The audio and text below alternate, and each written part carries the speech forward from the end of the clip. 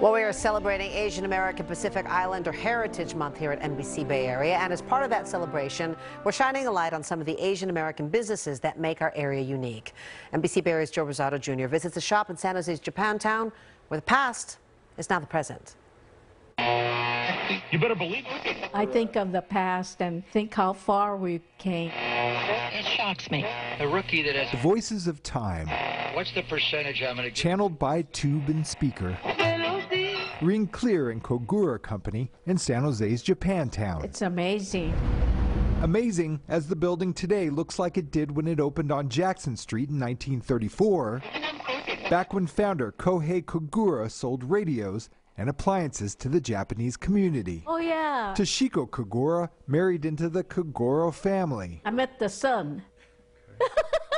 Now 96, she's been behind the counter since the 60s. We had a lot of farmers and gardeners in the olden days.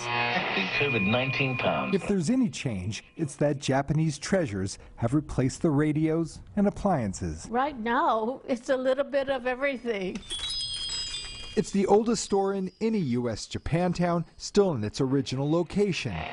We interrupt this program to bring you a special news bulletin. And that makes it a survivor's tale, The Japanese have attacked Pearl Harbor. given the Koguras were among Japanese families rounded up and sent to internment camps during World War II. You make the best of things. The relocation centers are supervised by the War Relocation. Thanks to a San Jose lawyer who protected the family's property, the store was there when they returned from the camps. That's why after internment there was some place to come back to. And there's a place in Japan that just makes these.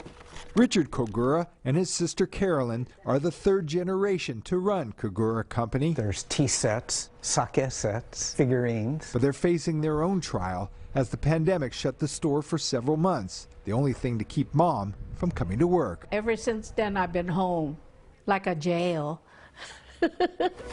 And yet, as they reopened, another challenge. Going through a unique time right now with all the hate. People getting assaulted. Within the attacks on the Asian community, Richard sees parallels to the anti-Japanese sentiments of his parents' day. This must be nothing compared to what our first generation went through. I will be. And yet, though the stations change with time, And in part, the voices seem to broadcast the same theme they have for 87 years. Going through the hard times makes you a better person. Joe Rosado Jr., NBC Bay Area News.